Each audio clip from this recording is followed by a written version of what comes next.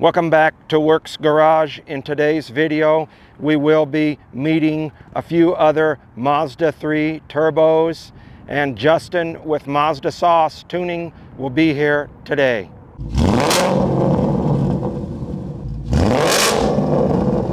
All right, I'm Justin Freeman, also known as Super Mazda 3 on YouTube, and I'm also the Mazda Sauce Tuner. So this is my Mazda 3 right here. Is a 2019 all-wheel drive sedan with cylinder deactivation. I know a lot of people, worry about cylinder deactivation failing, but I've had this car supercharged for over 30,000 miles. No issues with cylinder deactivation. So, how I first got started was with my Mazda 6 I had. I had a 2016 Mazda 6 during COVID, and then I got in contact with Raf from OVT back in the day. So that's how this all started with the Mazda Sauce Tuning. Raf was my mentor, pretty much took me along, kind of showed me some things during COVID, and we just got along, and I started advertising this tuning, and then I came to a point where there was like a conflict of interest, and the superchargers were coming out, and guys were starting to run them, and I was interested in getting more power because I live in Colorado. It's almost 6,000 feet where we're at. So this car over here at altitude, it only makes 120 wheel horsepower, right? On a dyno with corrections, it makes 154, but without corrections, you're only making 121 horsepower. And when you take this to the mountains, it's just not enough power. So, before, I started the supercharger, I asked, Raf to tune me, and, he added some power, but I noticed when he added power to this car, it did not make as much of a difference as it did on my 2016 Mazda 6. And I think it was just more of the factory software was different, how they tuned the throttle, because as you know, as years goes on, they're trying to improve fuel economy. So I noticed in the software that, the throttle mapping was different from my 2016. So I figured out a way around that, and we got a little bit more power, and then, I wasn't satisfied. So I went on a quest to supercharge the car. I bought the supercharger, asked Raf to tune me. He's like, nah, I don't want to do that. And pretty much just like, begged him pretty much like months after months of just like begging the guy to do it. He finally agreed to make a couple small changes that I requested. He didn't actually want to tune the supercharger. I just requested a couple changes, and then the car improved dramatically. So I said, hey man, like a lot of people need your help. Could you help us out a little bit? So that's how it originally got started. And then I also met John in 2022 when I got this. Was it 2022? Yeah, 2022. Met John, and he's actually the first person that I got involved with tuning for the turbos in December 2022. So it's been a journey. The main issues with these cars is the throttle.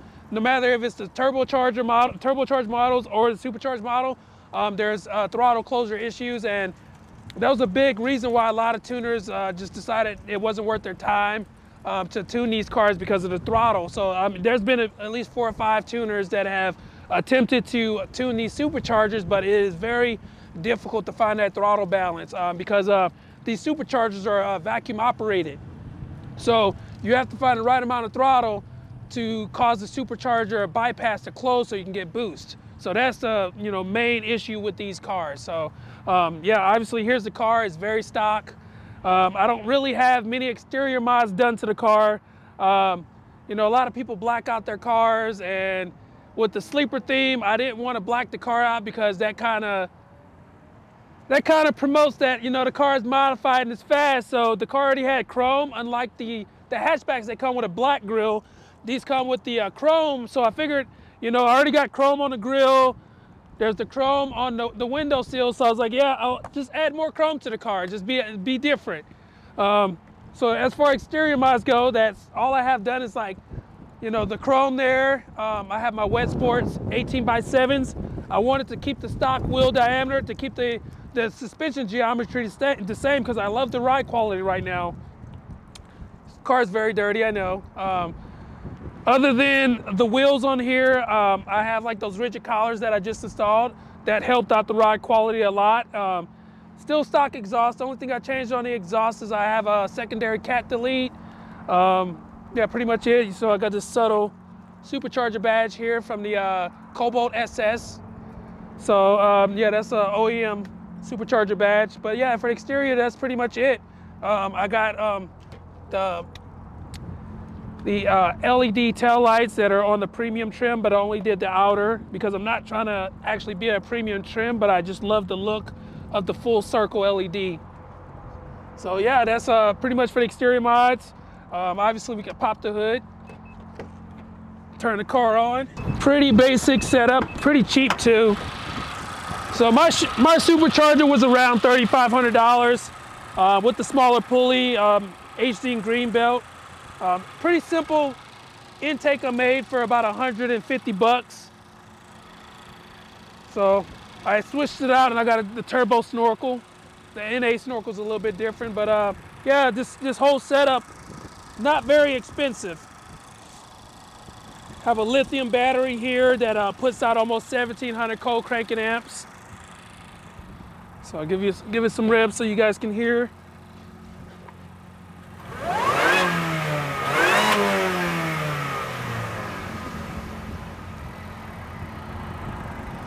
Yeah, very simple setup, you know, nothing crazy to it. Like I said, the only exhaust mod I have is that secondary cat delete. I have a short ram air intake. The reason why I have a short ram air intake is because, like I said, the supercharger is vacuum operated. So in order for that bypass to close correctly, there has to be a change in atmospheric pressure. And if I can get the pressure to change quicker, the bypass closes faster. So the car right now currently makes 258 horsepower in front wheel drive. In all wheel drive, it makes 226 wheel horsepower. But what's interesting about this car is when I'm on the road, the all wheel drive system disengages. So I'm typically running front wheel drive. Unlike the turbo models here, the rear differentials are 10% overdriven.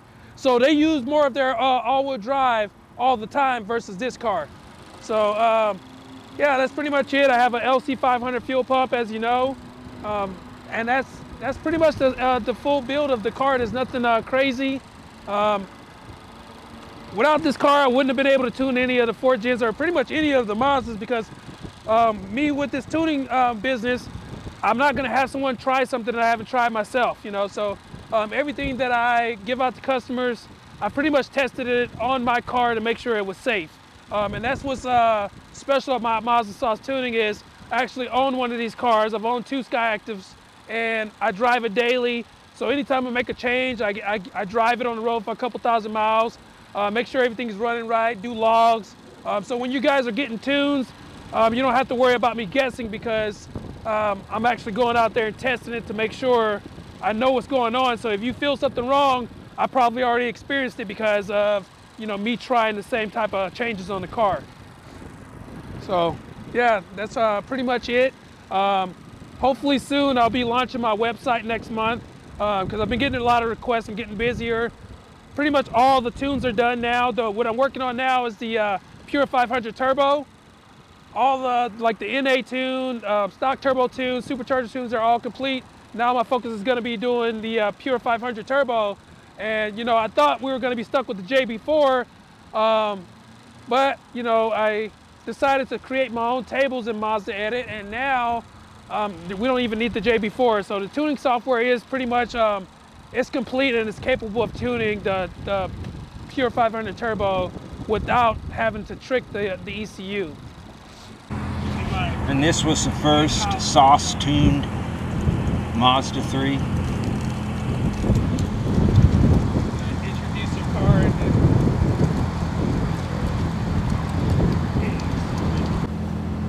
Okay, John, if you'd like to tell us about your car. Well, it's been about maybe, I don't know, a year and a half since I had it. Had an NA before this, and there wasn't a lot available performance-wise, so I decided to see what I could trade it up for. So flew out to Las Vegas, picked it up, and drove back. 2 days later, I got everything installed, and then I met Justin and got it tuned up. And, you know, for the whole 14 months, you know, we've been slowly tuning it to be the best that it could be. And I've got a turbo sitting at home waiting to be switched out, but I've got some, you know, safety things to replace and fix first before having more fun with it. So what current mods do you have? So I've got the short ram intake, I've got the Yellow Jacket coilover suspension, Corksport big brake kit, got the 80 millimeter exhaust from Corksport, subs in the back. Interior wise, there's nothing really changed except maybe some like interior design, but I've decided to keep the steering wheel as is. I know a lot of people have seen like the fighter jet style, but I still want to keep the whole, you know, luxury look that Mazda's been doing. I decided to switch out my rims and tires for a wider look, and so instead of the 215s, I've got the 235s. And yeah, I've got the replica rims because, you know, I want to be a bit cheap and save the money for the fun stuff. But, you know, hopefully at some point I can eventually get the rear big brake kit, but that's last on the list at the moment. Yeah, mods, they start adding up, yeah, it gets expensive. They start adding up, you know. I think with all the mods, you know, together, maybe the car is like at close to 50 grand. I know that there are other cars you could probably get for 50 grand that could do more, but you know, cars are a little bit more fun and mean a little bit more when you put some more effort into them than when they come out of the factory, made by somebody else. So yeah, when you personalize them, I totally agree. For sure.